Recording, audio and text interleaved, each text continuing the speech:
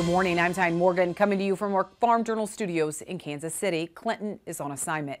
Well, we begin with two big buys, one for corn and another for land. We'll start with a flash sale of corn to Mexico. USDA reporting the country purchased 1.66 million metric tons of corn, or more than 65.4 million bushels.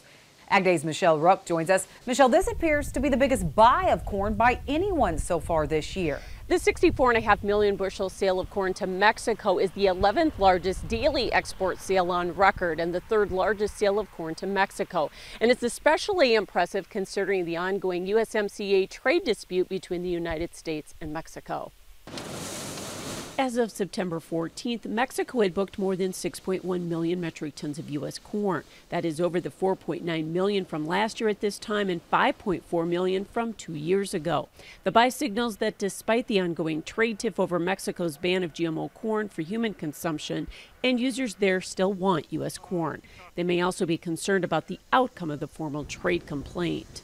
It was huge. I mean, Mexico coming in, buying over 1 million metric ton of old crop corn and 600,000 of new crop corn. It shows that even though the press is saying, that we're hearing stories that Mexico isn't interested in our corn, the private purchasers or the users in Mexico certainly want our corn, or they're worried they're not going to be able to get the supplies they need to be able to make their commitments. So they're aggressively buying corn out of the U.S. Mexico may also be worried U.S. corn yields could decline. Plus, the buy may be an indication U.S. corn prices are finally getting low enough to be competitive globally.